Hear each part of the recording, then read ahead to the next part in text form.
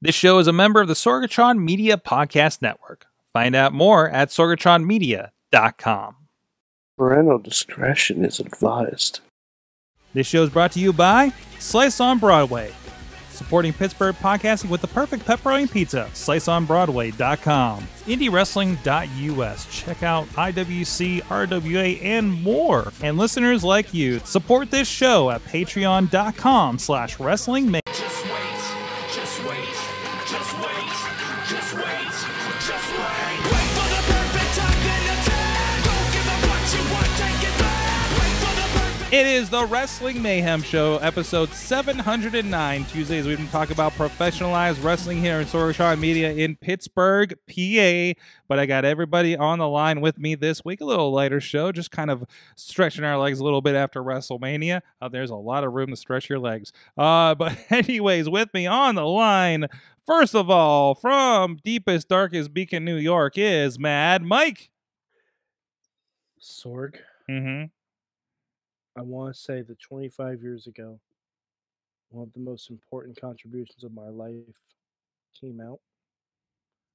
And for those of you who have seen it, you know exactly what I'm speaking of. For those of you who haven't seen it, I highly recommend, as soon as this podcast is over, treat your damn self.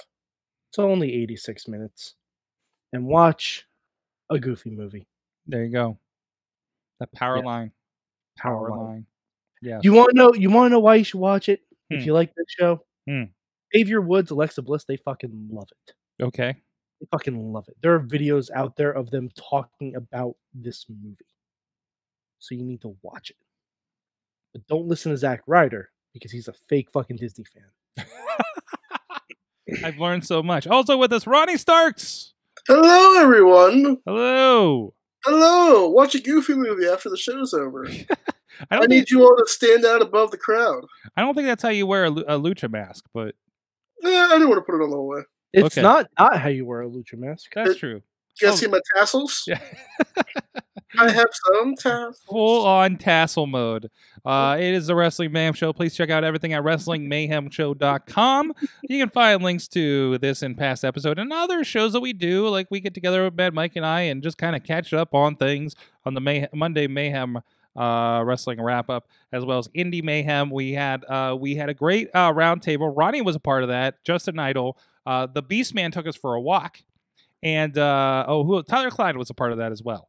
And we'll be talking with Magnum CK about his new Magnum Opus documentary coming out this week. That'll be coming up in your feeds as well.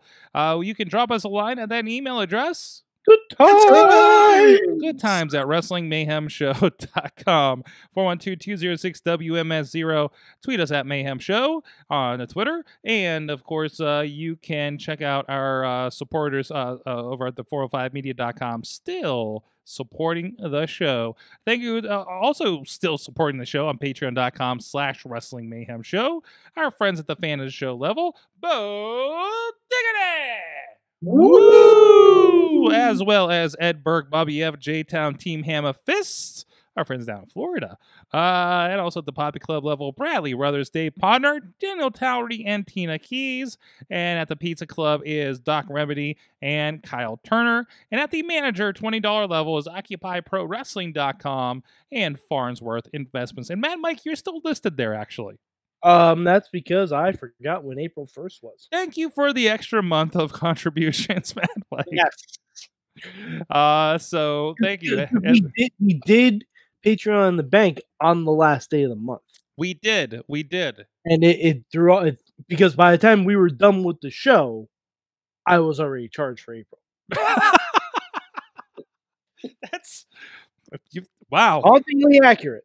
Wow, that's an interesting. That it was not by design. I can tell you that.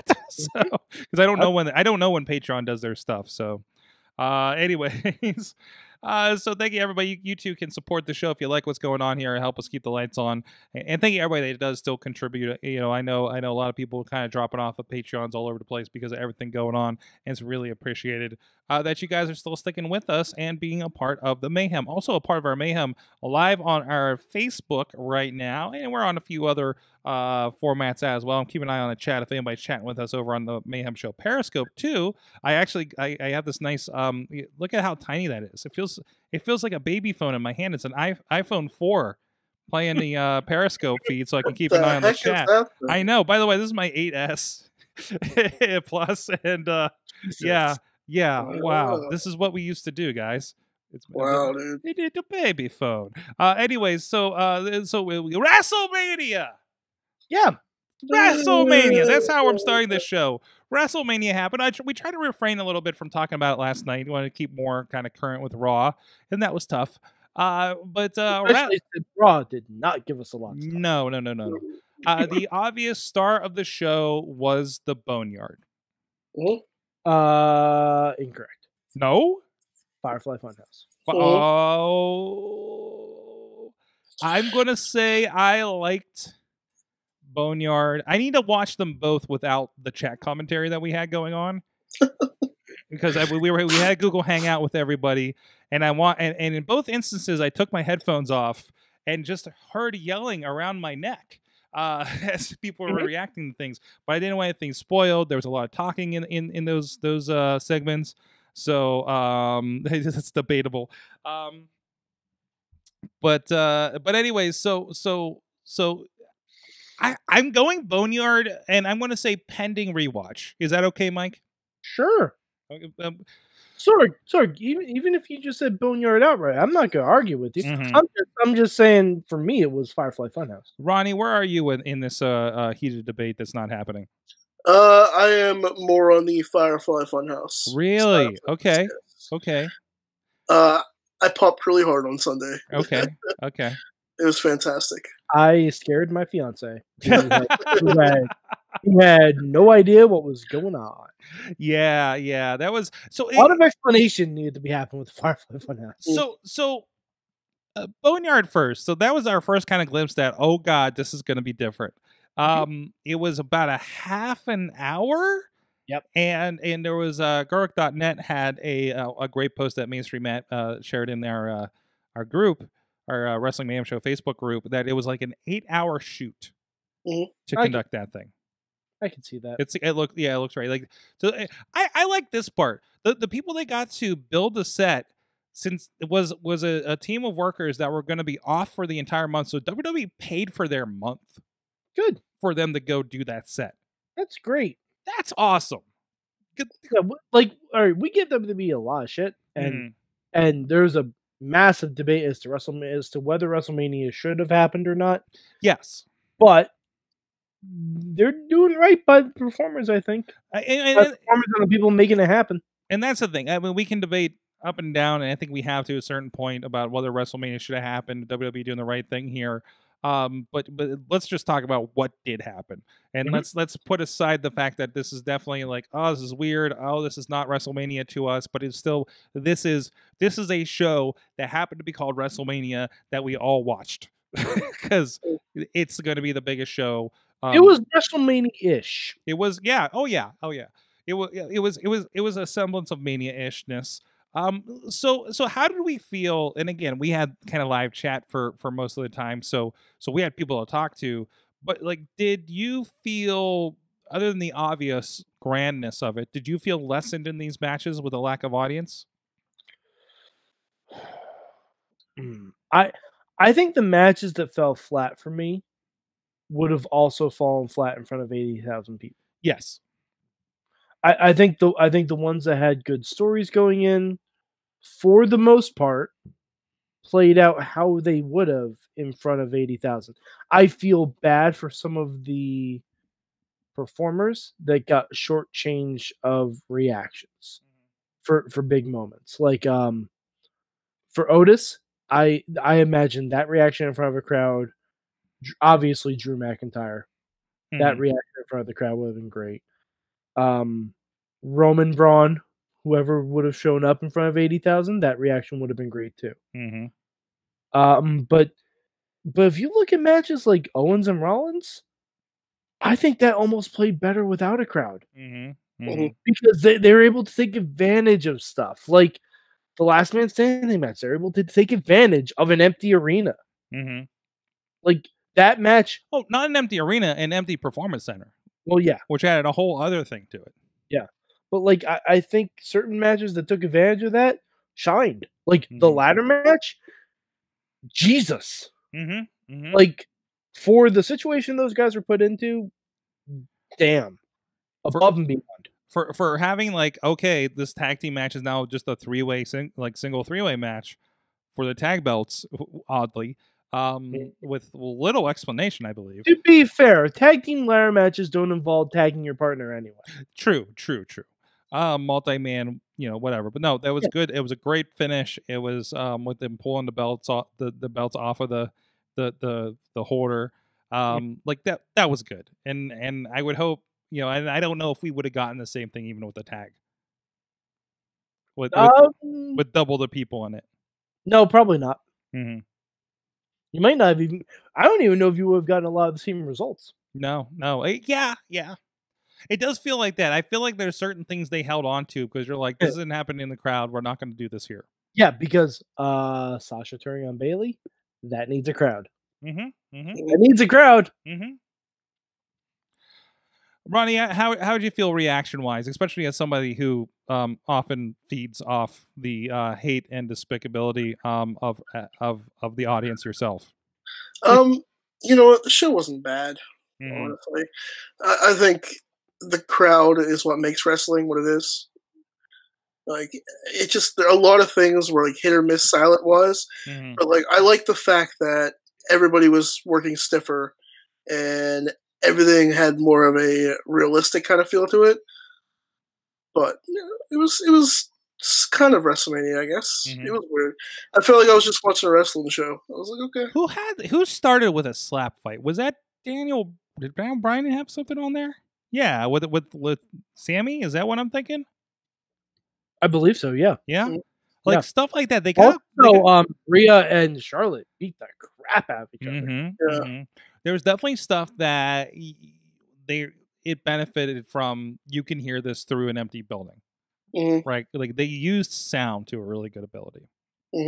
So, I heard some people say it was too much grunting and screaming, but I'm like, a lot of those people that performed last night, like you could tell the people who had become a little used to performing in the empty performance center and the people who were doing it the first time. Yeah.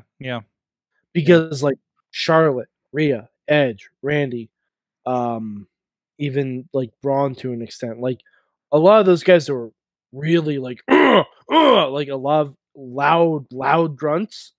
That was their first time working in empty arena, so they may have thought they had to project a little bit more when, sometimes less is more with that. But but like Asuka was perfectly comfortable, like doing what she needed to do in that. Partners bringing up the smack talking was fun since you could hear literally all of it. Was it? Oh God, who said it? Someone said that Kofi got flattened like a pancake. Like during the ladder match, I think it was Jimmy Uso that said it. Like when Kofi ate a ladder, he was like, "Boy, you just got flattened like a pancake." I was waiting for, especially in that environment. I felt like this happened on SmackDown a couple weeks ago about maybe the wrestlers would actually respond to the commentary because you can definitely hear it from where you're at. Oh, some of them did.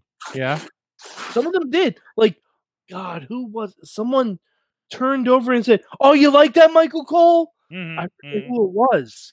I want to say maybe Sammy. It sounds like something Sammy would do. I want to say it was Sammy, or it might have even been Dolph. I think it was Kevin Owens. No, because Michael Cole wasn't calling that match. I remember specifically they were calling out Cole. But yeah, like some of them did do that because, especially if you listen to the replays, you can hear the commentary. If the commentary was speaking during it, that blew my hair back. That is wild. It does that thing that I've had this with editing too, because we used to, Black Diamond would have, this, Ronnie, the commentary would be like right behind where I was shooting ringside, and that's the mic that I use when I'm editing is that ringside camera. So we get that little bit of an echo thing going on there. And it was hard to kind of separate things if I did need to kind of edit to cover something up or something, right? Like you still would hear if Ronnie's at the table behind me, you completely hear him. which was great for syncing, by the way. But beyond that, it becomes a little difficult. So yeah, it's the empty arena problem, but it's also the poorly attended indie show problem too, isn't it? So it's like you've been at those shows where like I can hear the commentary really good from the front row. Dave's right. It was Bailey. What's that? Bailey was doing it. What, yelling at Cole? Yeah. Okay. It was Bailey. That's one where there was so much grunting coming from my headphones from somebody else's TV. It's just like, what? This could be anything. And apparently there's a problem with Rhea's visa, so that might... it expired. How does that happen? Don't people just take care of that for them? No, you have to do it yourself. Oh. I thought WWE took care of that kind of stuff. I thought WWE like makes sure your shit straight. They take care of like they will help you get from country to country, but if you're on a working visa, you have to take care of that yourself because that requires like an in-person visit or something like that. And in the current climate, maybe she just didn't have a chance. Yeah, that's true too. You can't really just pop back home to do it now, right? No, that happened with like Wade Barrett. At a time, Sheamus, I think too. It pops up. This is a problem that happens. Visas and green cards and things like that. I mean, they're a little more difficult than And when you're on the road all the time, it has to be a little hard to keep up on things like that. Well, I didn't get the modus in my mailbox. So. Yeah. Either way, let's see. Again, go back to it. Bonyard Master, starting with that. I love the pure biker taker of it. I am a little sad we didn't get the like Kane run in Holy Trinity thing. But we got Pyro. We got controlled Undertaker fire, and that was amazing. We got teleporting. We had an army of nameless goons. Yeah. What? How did AJ get some druids? It had to have been a lot of development guys just dressed in druid costumes. I assume it was everyone that was in the 24/7 championship segment. Oh, jeez. Yeah, in the 24/7 segment was the biggest collection of who is that? Oh no, those were extras. I didn't even recognize those guys. Like it's got to be the lower performance center NXT guys, right?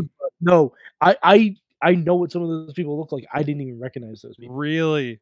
Yeah, they were Rosebud level. Yeah, that's what was my thought. I'm just like, who let the Rosebuds out after the 24/7 Rosebuds? Yeah. But no, Bonyard was fun. They went a lot of ways with it, and you're just kind of like, whoa. Like, also, we didn't know how it was going to end. Nobody explained that this like throwing them I kind of assumed it was like a casket match or a buried alive match. Yeah. I kind of assumed it was something like that. I love that there was music. There was no commentary. We just went full cinematic on this thing and just no excuses. It was perfect. Yeah, I mean, speaking of like the music and the score and stuff like that, friend of the show, Mike Quackenbush, was actually asking about it this weekend, and I got into a little tete-a-tete with him. Oh yes, we're having a good conversations with the Quack. Yeah, just like about the stuff we've been talking about, like because he initially asked if the Boneyard, I'm gonna read his tweet verbatim. If the Boneyard match is an example of the ultimate realization of sports entertainment as a separate concept from pro wrestling, and it kind of is, but I think they could even go further with it. Like, and not even like Firefly Funhouse further. I think they can go further with it. So, like I saw someone on Twitter was watching WrestleMania with a YouTube feed going of canned audience reactions, and it made a difference. It was really fascinating. And I'm like, you can do that with like a Boneyard match.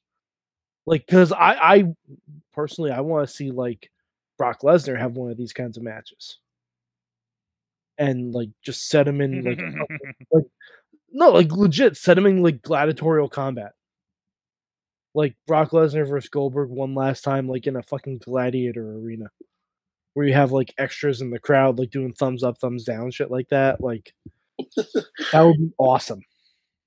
Let's do the half thumbs up. Yeah, exactly. Time to die. But yeah, like I think you can take stuff like that further. And it's not something that you should do all the time. Mm-hmm. Like maybe in the current climate you could, but it's stuff that should be held out for bigger occasions. Yeah, and you wonder if there would be any room for them to kind of conceptually take this further as extra stuff for the network or something like that. I mean, and this isn't like brand new. We did do some final deletion stuff with the Hardys at a time or another. So I think, yeah, it was also treated differently. Oh, absolutely. The final deletion stuff was looked at like as, oh, haha, that's cute, that's weird, what is that? Yeah. Whereas when we come back to Titus O'Neil's face from the Firefly Funhouse, Titus is fucked up. Mm-hmm. Like honestly, as good as a moment as it was for Drew, Firefly Funhouse should have ended WrestleMania. Yeah. Other than it's the hero didn't win. I agree with you. Because it depends on who you think the hero was. No, I'm dead serious. Because I'm with you. No, I get you. I got you. Like John Cena was played as the heel in that little match. But you can also argue that this is also a warped perspective of John Cena through the eyes of Bray Wyatt as a character too. In the eyes of everybody, not just Bray Wyatt. But is it?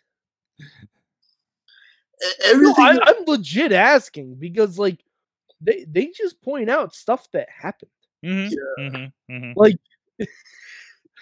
they just point out stuff that happened. It's not like Bray was changing the course of events. No, everything that happened in real life is what happened in that whole thing. Yep. And it's, when they show the fist, I was like, all right, something fun's going to happen. And then Cena comes out in his first outfit, and I'm like, oh, for God's sake. And it just went from one extreme to another. The NWO Cena was probably my favorite part of the whole segment. Like, what if Cena actually would have had a real heel turn? But he never won. I think we just saw it. Do you think that's what it was? And I think they're saying that it would not have gone well. Yeah. Like, it would have been great in the short term, but it would not have worked out in the long term. It would have been like the Stone Cold heel turn. But that worked, though. Did it? So that did work. They just didn't have anyone to be the top face. He didn't have a Rock to play off of. Exactly. Like, I believe what he was feuding with Jericho and Benoit, if I'm not mistaken. Jericho and Benoit and Angle was in there too. Yeah, and they just weren't, like, they were good but not great. Right? Yeah. So, or at least not as great. Yeah, like if Triple H was around then, or The Undertaker, that probably would have worked a lot better. But I think they were both injured at the time. Wait, you're talking about Stone Cold? Yeah. He was teaming with Triple H until Triple H got injured. Yes, and I think that was supposed to, like, the 2-man power trip was eventually supposed to break up, and Triple H was supposed to be the face. Oh, okay, that would make sense. But you had to go in Terror Squad. It was such a weird, because there's probably so many plans that were in place, and then between injuries and WCW purchasing and trying to integrate happened. It just any good plans got washed out. Yeah, for what we got. So, which ideally on paper should have been a better plan, but of course, things happen and how they happen. So, either way, a fun theatrical situation with Raw. With WrestleMania, Wrestle Raw. Maybe we'll talk about those matches and some of my, like, I just feel like I'm watching a really good recent SmackDown for some reason with some of my thoughts. But we'll get to that in a second. But first, please go check out IndyWrestling.us, Indy Wrestling Network, IndyWrestling.network over there. A lot of great stuff going on. A lot of releases, of course. Last week rolled out the Tops Prospect featuring John Roden, his rise to the championship there with Prospect Pro Wrestling, the Tour of Italy, Mambo Italiano, as seen on TV. As seen on every damn wrestling program on your TV, Mambo Italiano, including the great Pasta Death matches, part of that release, all on the Indie Wrestling Network and VOD and DVD. And also, just rolled out over the weekend is Made in the 216, Shane Taylor. volumes 1 and 2. Some good stuff in there. Him taking on our friends G Raver, Jack Pollock, a great 10-man tag that has him teaming with like the Chris brothers, Ray Rowe, and Shima Zion's in there. I think he's teaming with Elias. It's an insane 10-man tag. I think we talked about it a little bit last week with Justin Idol, who was also in that match. Great collection. Again, that also on DVD, VOD, and the Indie Wrestling Network. And also just rolled out today, Refs with Rigatoni, Episode 3. So go catch up there. A lot of talk about deathmatch wrestling, if you're interested in that, because our friend George Ross on that show is very, very attracted to deathmatch wrestling. So, and he's even, ladies, he's showing his scars. So, don't tell his girlfriend. But anyways, go check that out, IndieWrestling.network. That's an exclusive with Refs with Rigatoni. Of course, Rise with the Nerd with Lewis the Nerd. Also an exclusive over there on the network. And we got plenty of more content rolling out over the next several weeks. So stick with it at the IndieWrestling.us. We're going to help you with your wrestling fix during this quarantine life that's going on now. So anyways, yeah, there was a moment, Mike, and I think it was mostly the first night, definitely a little bit of the second night, where we're just like, yeah, this is really good SmackDown or Raw. A little bit. I thought the first night was better than the second night. Yes. I think more happened, more interesting happened. I think we also felt deflated by the women's, how some of the women's matches turned out a little bit. Rhea Ripley really deflated me on that too. But obviously, if there's problems with her visa, that makes a lot of sense. Yeah. But also, maybe it'd be a bigger deal if it was Rhea Ripley keeping the belt in front of 60,000 fans. Right? I mean, like, I'm with you. It just like, this feels like this would have been different if things didn't change. That just means she has to chase the title now. Yeah. When the visa gets worked out. Not a problem with that. Rhea building up and overcoming Charlotte eventually is great. Charlotte's even the champion. Well, you have a very big 6-way ladder match tomorrow. It's Charlotte versus Io Shirai. I'm not giving Charlotte a chance in hell. I mean, let's be honest. Io Shirai is going to literally do moonsaults around her. Yeah, that'll be good. I'm not caught up on the NXT yet, and I need to watch the last week before we get to tomorrow night's action. I'm probably end up going to watch AEW, to be completely honest. That's just where I'm at. By the time I'm done with my productions at 9:00. I'm just like, I can handle AEW the way they've been presenting things. I can't muscle through even NXT right now. Is that the start of the TV tournament, TV championship? Yeah, the TV tournament. Yeah, which I'm good with. I just something about it. I in today's climate and circumstances, AEW is more digestible for me between the two. And that's even NXT right now. You know what does help AEW a whole hell of a lot? No Jim Ross. Okay. No Jim Ross on commentary. That helps That helps me a great deal. That helps you, but Jim Ross doesn't bother me. He should. No. But Lawler bothers me. Lawler's terrible. They're Jim the Ross, same person. Jim Ross is person. The Jim Ross is the uncle at the dinner table that's might be losing a little bit, but we're just helping him along, and we're happy he's there because we respect that he was in the Korean War. No, I'm not happy he's there anymore. Well, if we just had Mike that's when I take my food and I go sit inside and watch the football game. If we just had Mike today and Excalibur, we'd be fine. Oh, absolutely. You mean Tony Schiavone? Yeah, why did I say... Sorry. You said Mike Schiavone. Gotcha. Mike Schiavone. Yeah. You know Tony Tenay. Right. Tony Tenay. All good. All good combinations, by the way. I miss Excalibur. Yeah. For sure. Yeah, I miss Excalibur. I don't miss JR. I love Tony and Cody calling for the night, you know? Yeah. Oh, Cody knows what to put over. Yeah. Yeah. Well, Oh, I will say the best part is when they're talking about something and Cody's like, I picked that material over on the guardrails over there. Yeah, like stuff like that. Cody, hi. I know you listen. It's Mad Mike here. If not, I'm gonna text this to you later because you dropped out your phone number for God knows what reasons. Whoop. Don't call your championship belt Big Platinum. Big Platinum. That's what he listen to the commentary. Oh, I didn't catch that. That's At least it didn't stick with me because it's just like, huh. Yeah, that's why JR doesn't bother you because you don't really listen to commentaries. Not with the scrutiny you do for sure. Yes. I'm not. Yeah, I'm not on that level. I'm just like it is the dash of pepper on the match and that's it for me. Yeah, don't call your championship belt Big Platinum. Mm-hmm. That makes it sound lesser than. But also, Mike, I'm used to having to muscle through really bad indie commentary, and that is no disrespect. That is no disrespect to anybody that I think I work on a regular basis with. Sorry, Ronnie, you've done commentary, right? Except for Ronnie. Oh yeah, it's garbage. No, Except for Ronnie. Garbage. Yeah. I mean, yeah. Oh, dude, some of that BDW commentary has been. I'm trying to be nice and I'm trying to pick my words, but Ronnie, I can't do it. Ronnie, can you do it for me? I'm garbage at color commentary. There you go. I think I shit on everything. You're fine. You're not horrible. But when you don't care, you really don't care. This is the part of the podcast where it becomes a performance review. My favorite things I don't care about is like just some of the people that I just can't stand, and I'm not gonna. Yeah. But we can. You can tell if you listen to the last Black Diamond Wrestling shows over on IndieWrestling.network. You got time. We'll wait.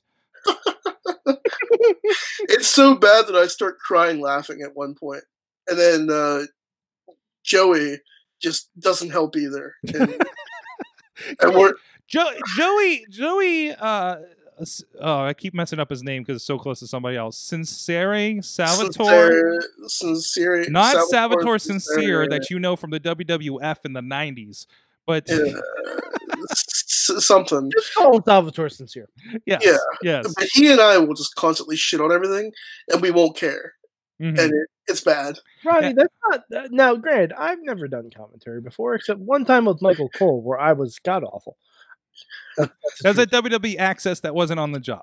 Yes, it was at WWE Access, and I was terrible. I kept saying the word amazing, even though, to be fair, I was talking about TLC too.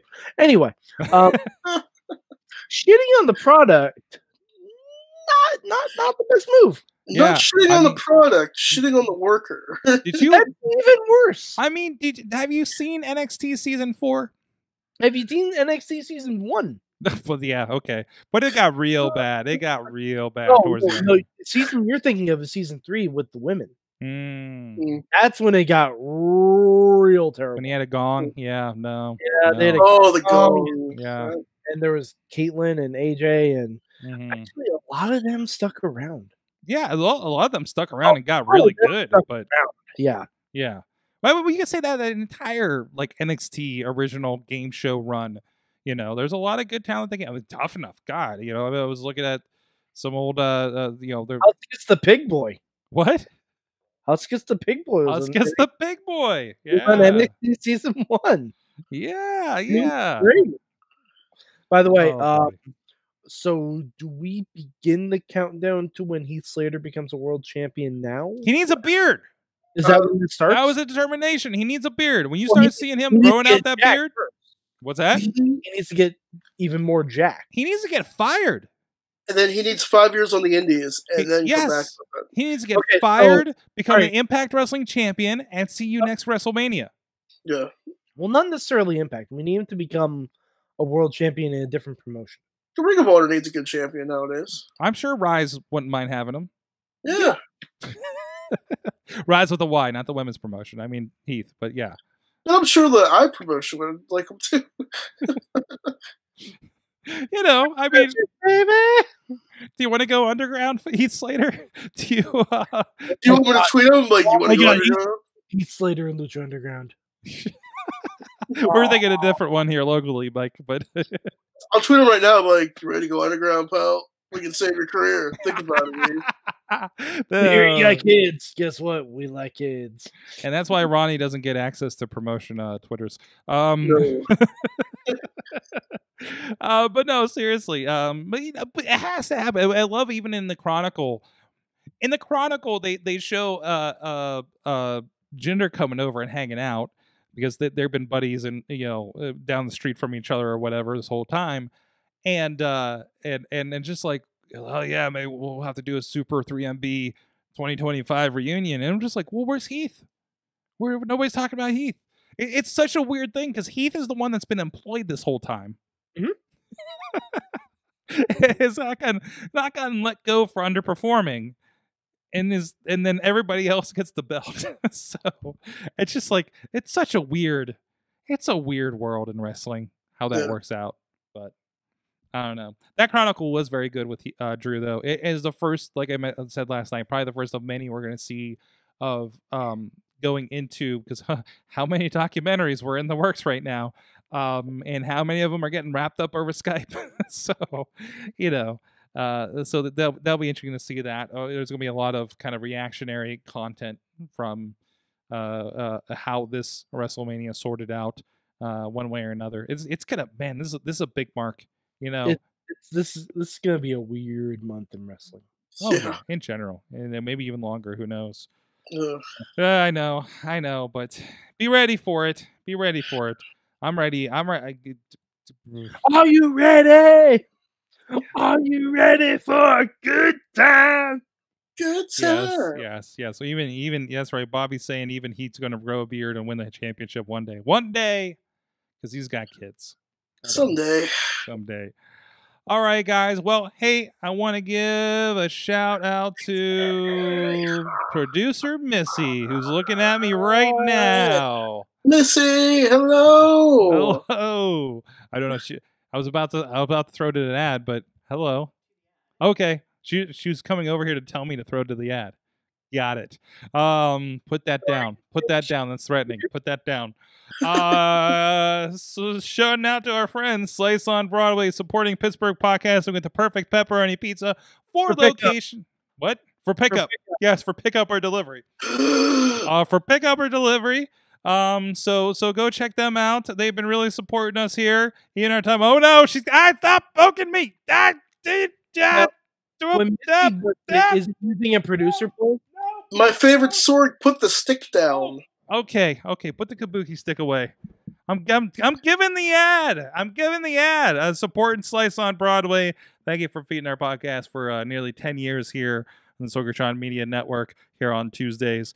Go check them out, sliceonbroadway.com.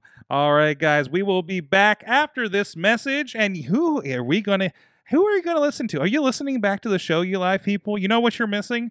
Classic Linus for, oh God, I'm gonna stick to the face. What the heck? You're gonna point an eye out, kid. But go.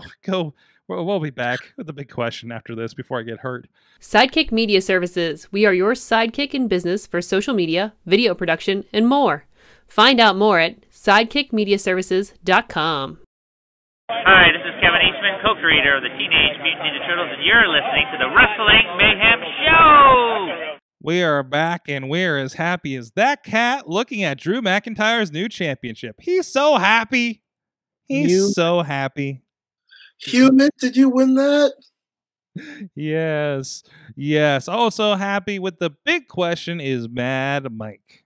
All right, guys. We've been talking a lot about the Firefly Funhouse, the Bonyard match, all things that we loved about WrestleMania. My big question is, if you could either pick a WrestleMania feud from the past, has to be WrestleMania, or project one for WrestleMania Goes Hollywood next year, what feud would you like to see done in a cinematic style? Oh, like the Bonyard match and the Firefly Funhouse match. We'll do it. Oh my! Honestly, we should probably do this exact big question next year before we start Mayhem Mania too. I think this one deserves to be answered more than once. I have a non-WWE one I want to see. Nope, doesn't count. But I want to give that as a secondary answer after the big question, if that's okay. Okay. So if you could hear me out on that. Yeah. But for WrestleMania, Either past WrestleMania feud or half answer, I would like to see a remaster of Roddy Piper versus Goldust. Oh, Backlot Brawl. I mean, obviously not realistic considering Roddy and both of their positions, I guess, right now. But this is fantasy booking. This is fantasy booking. We can do it in CG. Yeah, we absolutely can. You can just go ahead and do that, like do a Camp WWE style. Well, actually, in for this idea. That's not my real answer though. That's just kind of my fantasy one. Ronnie, do you have one? Ooh, tough question. I always come up with the good ones. This one's so good, I don't even have an answer for myself yet. Let me roll back. I'll give you some time there, Ronnie. How about the New Day versus the... Actually, how about the New Day versus the Usos versus Miz and Morrison? Hey, hey, ho, ho, Miz and Morrison. Hey, hey, ho, ho. I would only accept that if it's done in anime. Yes. I think you could do it as a... Capture anime. How about we do that, considering the Hollywood nature of the one team? That is a backlot brawl. And in the course of this, you run into sets befitting to each of the teams.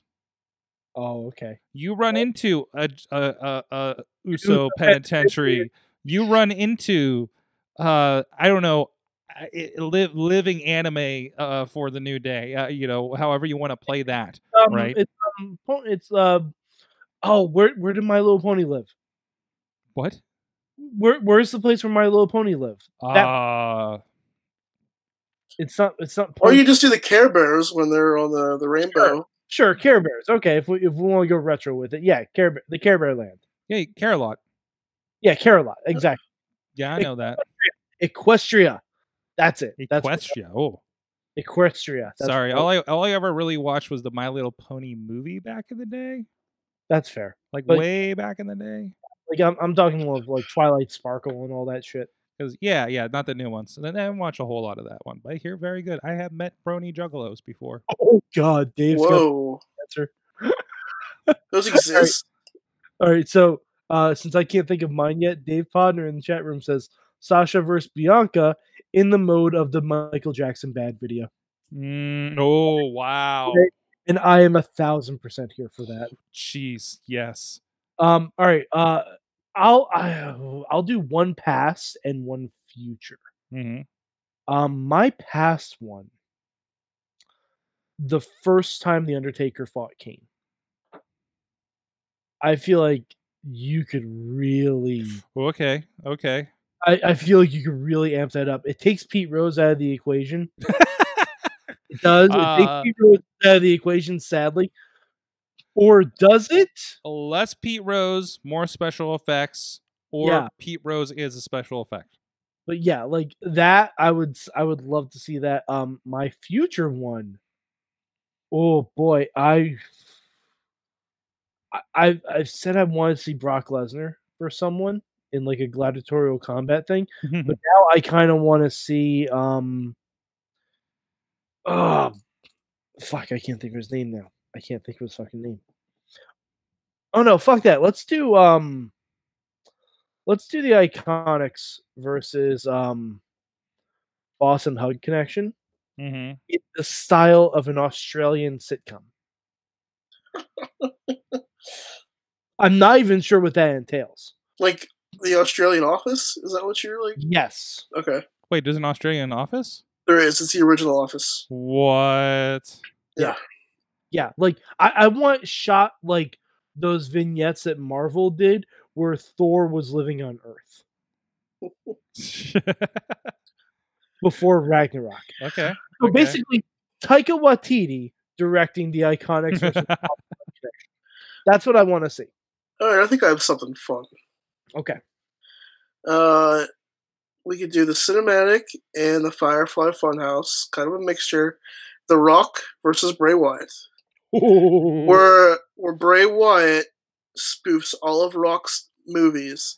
I'm talking The Rundown. I'm talking Tooth Fairy. Yeah, Doom. All the crappy movies that he made before he made good ones. I'm talking when he was the Scorpion King in the second movie. Yeah. Never Say No, Joe. Can the Scorpion King also run into the other Scorpion Kings from the straight-to-video versions? Yes. And Brendan Fraser makes an appearance. Yes, because what's he doing? We're talking fat Brendan Fraser, though. He's in Doom Patrol, and he is lovely. Is he? Yes, he's fantastic in Doom Patrol. I need to watch it. Yes, you do. But, this could be gold when you think about it. And then he just makes fun of all the crappy movies he made. Oh, what? Fuck it. I don't know why I was thinking. My future one, Undertaker vs. Sting. Mm-hmm. Do it. I want it someday. Do it. And you know what? Have them fight each other over time. That's I want purple. I want gray glove Taker to meet Surfer Sting. You can just go ahead and do all of the matchups you've always wanted to do. Absolutely, just do it. Jeez, over the years, I want Wolfpack Sting, Ministry Undertaker. We can do this entire lineage. Joker Sting versus American Badass Undertaker. Yes, and please. Yes, absolutely. God, so that would be amazing. And the best thing is about the Bonyard match, Taker didn't take a single bump. No, that's the thing. He didn't take a single bump, and he looked amazing. I've seen articles about how this is just, we could get 10 more years out of Undertaker with matches like this. Bobby F. J. Town saying Bray Wyatt versus Undertaker redo in a House of Horrors match, only this time good.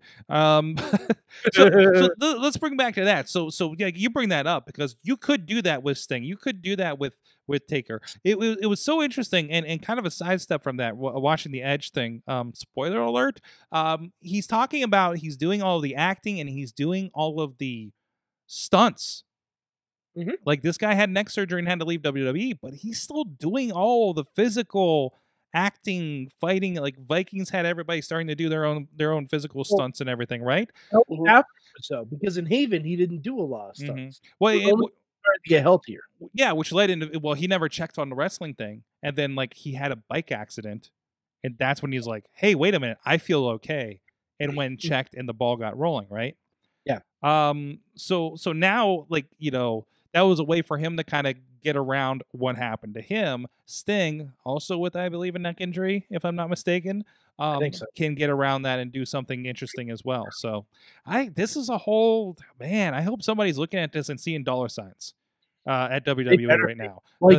You may not have gotten the dollar signs from this version of it too much because everything is crazy right now, but if you go back to Texas or something like that, and you show something like this on that 100-foot screen, the place is gonna go nuts. I think somebody's gonna go back and be like, everything was really weird. A lot of things didn't work. We tried a lot to make a lot work in this era.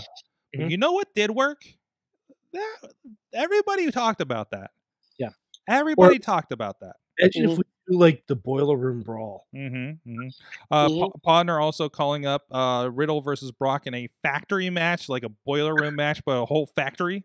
Oh yeah, sure. I think Lucha might have done something like that. If they don't start it out with Matt Riddle smoking a blunt when he walks, he's like, "Bro," and then he just ashes it and throws it on the freaking ground. No, he doesn't throw it on the ground. He throws in a giant smelting thing of molten metal.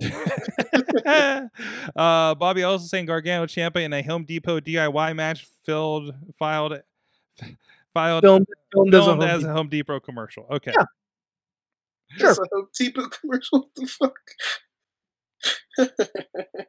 Well, I can see it. You better be careful because eventually, with as much as we hear about it on SmackDown, you're going to see something with Flo in somebody's corner. Actually, now I roll back to it. I'm thinking about the Colonels for KFC. Oh, that was ridiculous. When they had the Battle Royal. So he was in the video game that year. Was he really? Yeah. Wow. Not to mention the Good Brothers getting power slammed through a bucket of chicken. Oh my God, good for them. By the way, has anyone checked on AJ and the Good Brother? Are they dead? Eh? Are they dead? Are they legit gone? I don't know. They were not on Raw. No, hardly anybody was. So There was a bunch of people that I've never seen before on Raw. yeah. So with that, as we talk about theatrical, one of the big things rolling out this week are 2 major releases from WWE collaborating with Netflix. Mm-hmm. Okay. Of course, later in the week is what was it? The main event? Is The it main event. The main event? A kid becomes a wrestler, and a lot of our favorite stars look like they're in that. Starring Marco Stunt. Well, turns out, yeah, he did all the stunt work for that. But the other thing that is going on there is the Big Show. Well, it's really average. I did not expect much out of this, to be completely honest. But so you watched 6 episodes? Yeah. There are 8 episodes. Yeah. By the time I stopped, it was 3 a.m. I'm like, I should go to bed. Oh wait, this episode called Prototype, is John Cena in it? No. Oh, that's a disappointment. That is No, disappointment. but you know who is in it? Mick Foley, I know. Urkel. Urkel is in it. Urkel is in the Big Show. Fantastic. Urkel is his doofy friend. And I noticed that everything but the first one has big in the title. Yes. They call him Show on the show. Wait, instead of Dad, they call him Show? Sometimes they say Dad. Mm-hmm. Often it is just Big Show. So it's never Paul. It is never Paul. Related. Like his wife calls him Show.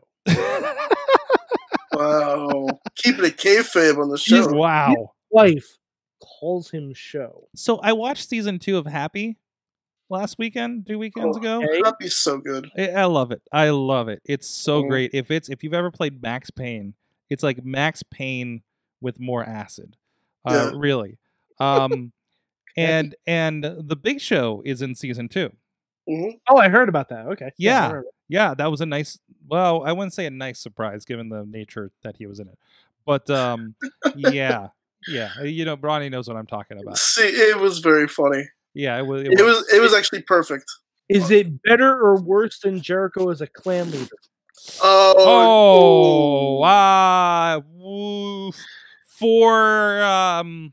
I mean, Jericho as a clan leader actually was pretty fantastic. So, I mean, you have to be honest about that, right? Because you have to look at 2 different ways. Roll back. We're talking about Jay and Silent Bob reboot. Spoiler alert. Chris Jericho's a clan leader. Yeah, he's a clan leader, and then you don't know about it, and then all of a sudden, racism. I believe when it came out in theaters, you had just seen them pop up at AEW on one of the first couple episodes, right? Yeah. So they're just like, that's strange. Why are they hanging out at AEW? Okay, and then you go and watch Jay and Silent Bob because you're us, and you're just like, fuck. Okay. So Weird thing was, the theater I saw it in, no one knew who that was. Oh no. My one buddy was like, "Is that Chris Jericho?" I'm like, yes. If anybody watched Jay and Silent Bob is that movie. It's like I watched comic book the movie, and I'm like, I don't know who the fuck any of these people are because they're all like comic book art writers and voice actors and artists. I'm like, I don't know who the fuck these people are. You know, they're like super inside baseball for that. I feel bad for anybody that's never watched a Jay and Silent Bob movie and tries to go see this thing. So if you're a wrestling fan and have never seen Jay and Silent Bob, just don't. It's not worth it just to see Jericho in it. That movie was so meta. Oh yeah, but in a good way though. They just said fuck it. That's where Kevin Smith is with his career in a fantastic way, by the way. I still follow, fan of, love what he's doing. But I can't wait for Clerks 3. Yeah. So, but no, look. So, how did we get here? How did we get here? So the Big Show. Yes. How would you give it out of 1 out of 6 Marines?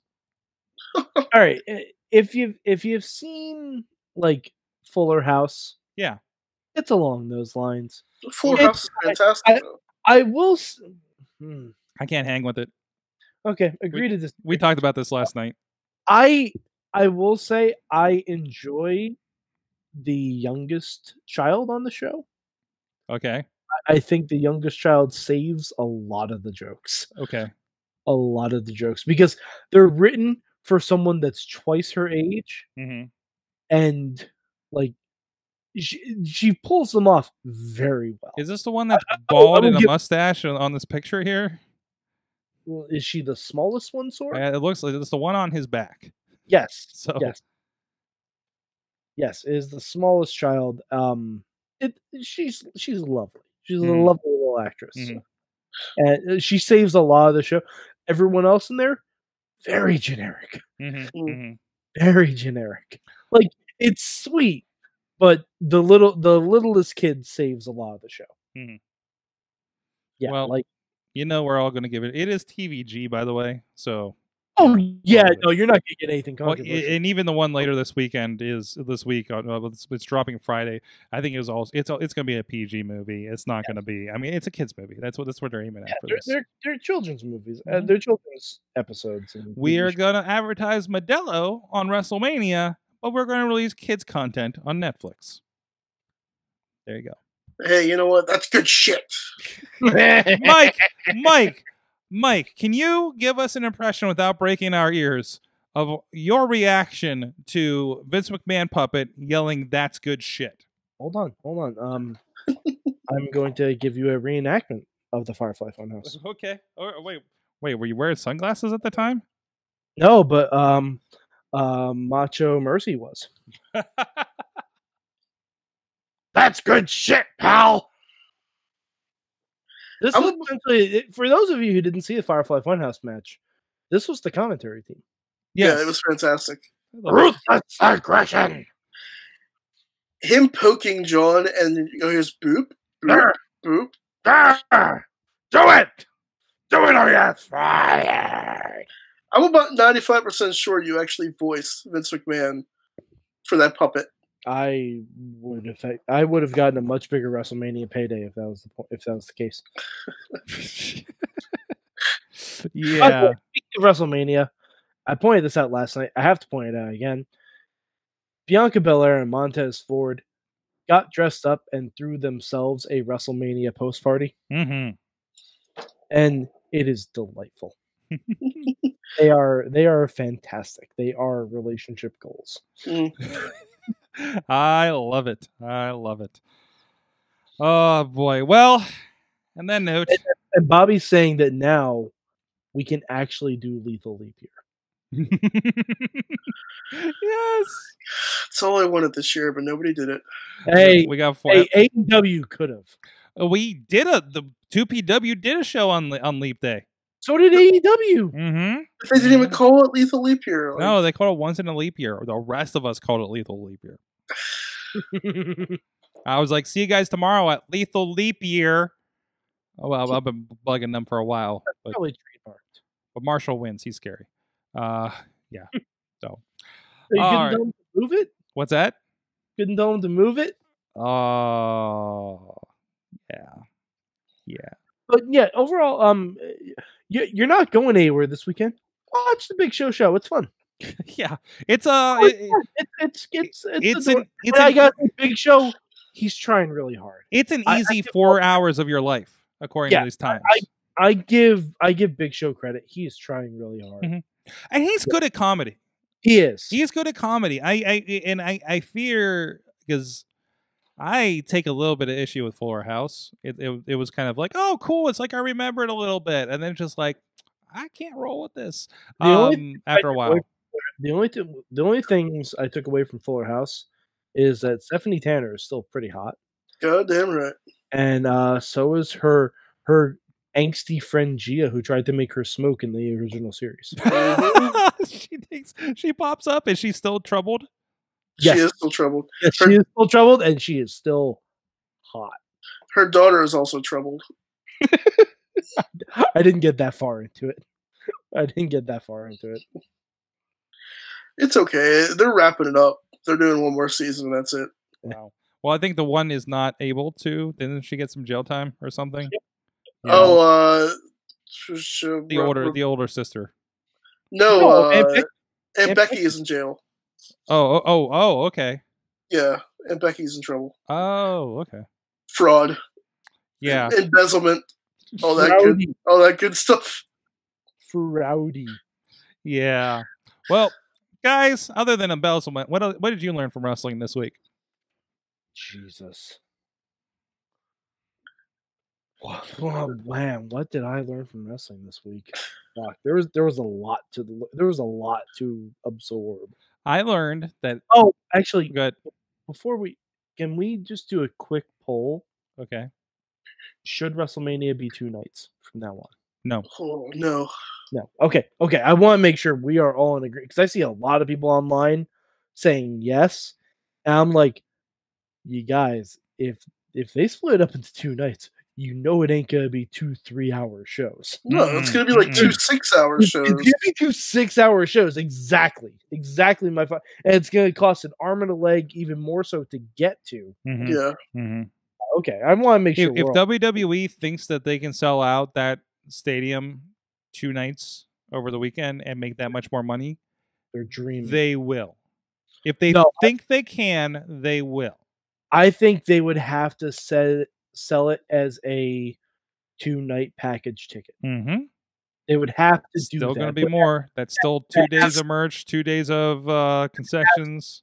It's like, have you seen those concerts where they give you those wristbands and they put like a chip in there? That's what they can do. Like, you'd have to treat it like Comic-Con. Yeah. You'd have to treat it like Comic-Con. Like, if they treated WrestleMania weekend as like a Comic-Con thing, and they gave you a lanyard, like, hey, this is my weekend pass. I can go to here my ticket for for Takeover scan down here. My tickets for Mania is on here. Like, access.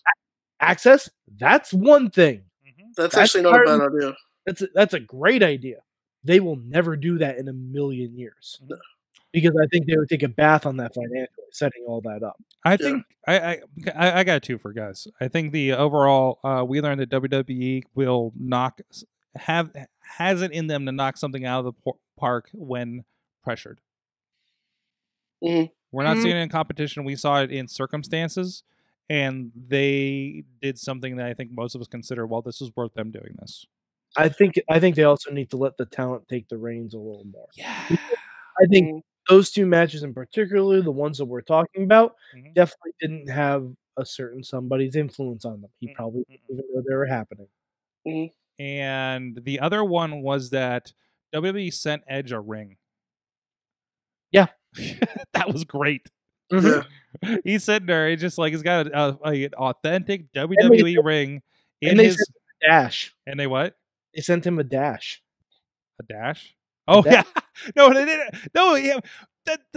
Okay. When they get to the part where you're like, oh, Edge and Dash Wilder have had like a relationship all these years. Yeah.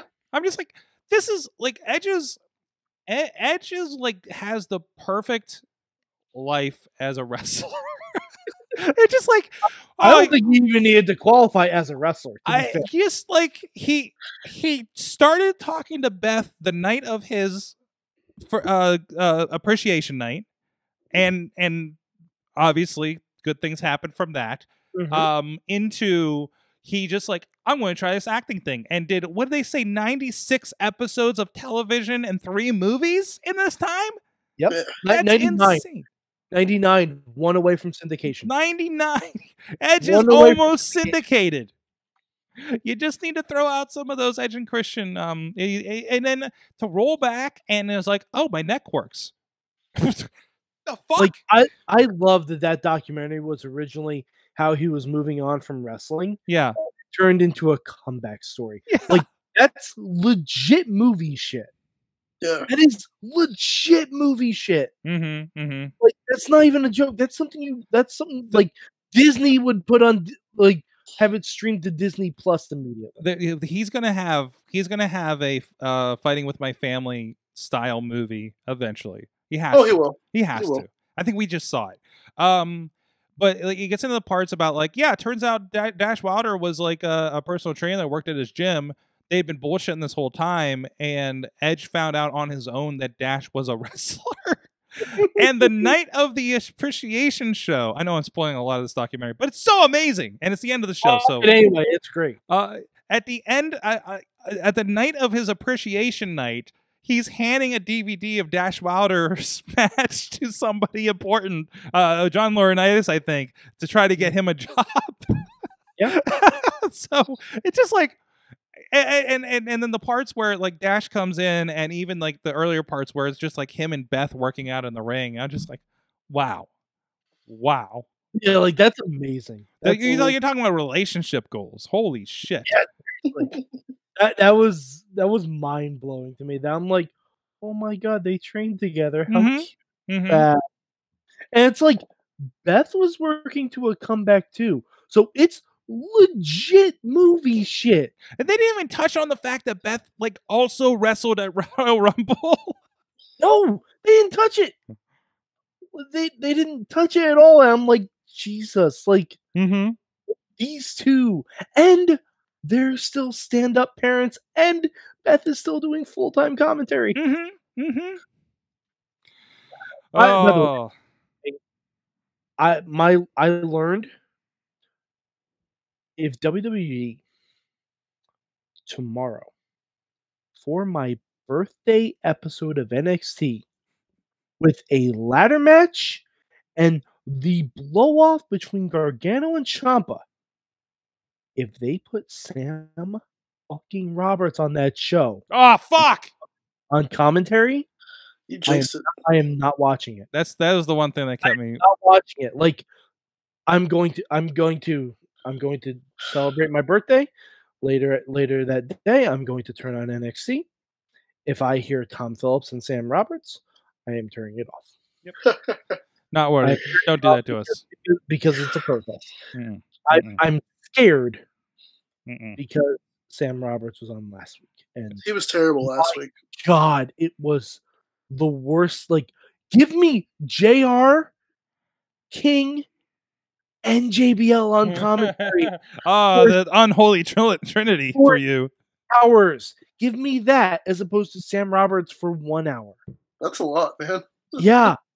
And oh god, Sam Roberts he needs to have his mouth sewn shut. From the chat room, Bobby F. J-Town learned that Taker can go for another 5 Manias if they film all of his matches this way. He also learned that Randy Orton was in a match that I actually liked that went very long, though, and I was going to say, well, it was all one sentence. I was going to say that SmackDown Fist relaxed and retired as a chair at the Performance Center, but then I saw the Fist in the Firefly Funhouse match and realized that was just the second generation superstar debut. Were we just joking? Ronnie, were you there when we were just joking, or was that Thursday night when we talked about the SmackDown Fist needs to be in the new Rise Arena? Yeah, I was in that conversation. Yes. Well, they were originally supposed to use the Fist for the return on Fox. That's just that was in the discussions. I'm bringing it back, but it's not going to be a Fist at Rise. It's going to be a giant fucking eagle. That's not to do with a hand at all. No, it isn't. What are you? Or we could just bring the Fist back. Like, why don't you just do a middle finger? Because then it's still a bird. No, that's for another promotion. So give me ideas. Yeah. So, partner, did I say partner learned that do different? Do different if they want to. Oh, this is when Undertaker said, "What's my wife's name?" I said in my head, Susan. wrong wife. And I was hoping AJ did too. No, Sarah. Sorry, I saw Susan in the chat room. It is Renee Young's name in Lethal Leap Year. Yes, thank you. But no, Sarah. Sarah's actually what was in my head at the time. But yeah, you gotta know the lore. By the way, Sorg, we were talking about before the show. Dave says you need to not watch all the movies because they cut out a lot of the lore. Oh yeah, no, I saw that. Yeah, okay. So okay. Did everybody go? You guys learned everything? Mm-hmm. Okay. Good job. Hey guys, good job mayhemming. Good job. Good job. Great success. We'll be back here next week talking about mayhem things. Whatever happens. Who happens. knows? Predictability. There's a and the Paperboy, even MTV. Look, guys, this show is essential. We'll be here every week. That's right. That's everywhere right. you look, everywhere there's a pod. There's a pod. A voice to hold on to. What kind of pod are we talking about? Everywhere I'm doing the Full House theme song. God damn it! Oh, okay. Let me have my gimmick. Take it. Ronnie. This is why we should have fired you before you started. That makes sense. Now I can't even finish it anymore. I ruined it. I can't even finish the song. Soiled it. I had a whole thing. I had a whole thing going. Soiled it. It was gonna be how we signed off the show. It was gonna tie it all together, like a nice little rug that Mr. Lebowski has. It's gonna be a whole thing, and Ronnie just ruined it. Blee. That's all, folks. Well, anyways, we do have a lot going on. Again, Wednesday at 5 p.m. Eastern, we'll be talking with Magnum CK about his upcoming Magnum Opus documentary, which is releasing on YouTube and Amazon Thursday. And I know I have some time carved out, so I can try to watch that as well. Thursday, Mainstream Matt will be conducting Listen to Your Parents. I believe our friend from Should I Drink That and Yin's Love Barbecue, Doug Durda, will be a part of that. We also have Wednesday at 7:30 p.m. on Get Jagoff's Facebook page. We'll have another music and comedy night there that will be live streaming. Conducted here via the studio. Obviously, nobody in the studio due to current circumstances. We will also be doing Friday night. We will be doing an Indy Wrestling US game night. I believe we do have the successful St. Jordan Styles showing us how successful he is at Rocket League. Mike, I think you were interested in joining us with that. Our friend Damien, the photographer, does some great work, and we'll see how great he is at Rocket League as well. So we at least have 4 of us, I think, in a game. And that will be live streaming as well. We'll see if I can play and conduct the live stream at the same time. I don't know entirely how spectating works in Rocket League, so we'll all learn together. And I'm not good at Rocket League at all. But Saturday, something very special. We were pointing up the next 2 Saturdays that we're going to be supporting our friends who do not have their wrestling shows this month. Prospect Pro Wrestling, we are doing a watch-along night. We're going to be watching some Prospect Pro Wrestling matches. We will have the owner of Prospect Pro Wrestling, Marshall Gambino, on the show scheduled, and we will have at least a few of the roster members on to watch back some of the 2PW matches from their history, and with some live commentary along with us. So please, if you'll join us, I'm hoping a lot of the fans of Prospect Pro Wrestling also join us there. That will be from their Facebook page and probably simulcast on the Indy Wrestling US one. So please go follow Prospect Pro Wrestling. The Saturday after that, we also just announced there will be a special live presentation for Renegade Wrestling Alliance, where there's going to be some interviews, check-ins with a lot of the guys that were involved with a lot of interesting stories going on over there at the RWA. So again, that'll be over at their Facebook page, so please follow the Renegade Wrestling Alliance. So you got some stuff to check out, and I hope you guys join us for that as well. And thank you everybody as a part of all of this. Mad Mike 483 on the Twitter. tubi.tv. Search for Lucha Underground. Because I said it last night, I'm going to say it again until the cows come home. If you like the Bonyard match, if you like the Firefly Funhouse, that is all of Lucha Underground. And we've also clipped this plug out on Instagram and Twitter, so you can send it to your friends that need to hear this message. Yes, please, for the love of God. Like, Lucha Underground, like, we're never going to get another season of it. No. Just because the stars don't align that way, sadly. So we'll never see Bad News Barrett as the ultimate mega boss that he should have been. But just a spoiler alert for the last episode of Lucha Underground, where my name and Matt Carlin's name is mentioned. But spoiler alert, watch it anyway. Like, it's so great. And of course, Roddy Starks, star of Stage Screen Wrestling Ring and Podcast. Yeah. I'm on the Twitter, the Facebook, the Instagram, the stuff. And you have a show. And I have a show, yes. I have a show. We talk about toys. It is Tyler and Ronnie's Most Excellent Toy Adventures. Or Klein and Stark's Most Excellent Toy Adventure. Yeah, that too. Yes. Sorry. And I believe a second edition of that is in the works. Yes, it is. We have to do that very soon. That's the game plan. So we'll be touching base on that. Yes. So much going on. Please go check out all the great podcasts at sorgatronmedia.com. I think we're releasing about 10 a week on average of new content for you. So please, if you need time to fill in, we got a lot for you. So we'll see you guys next time.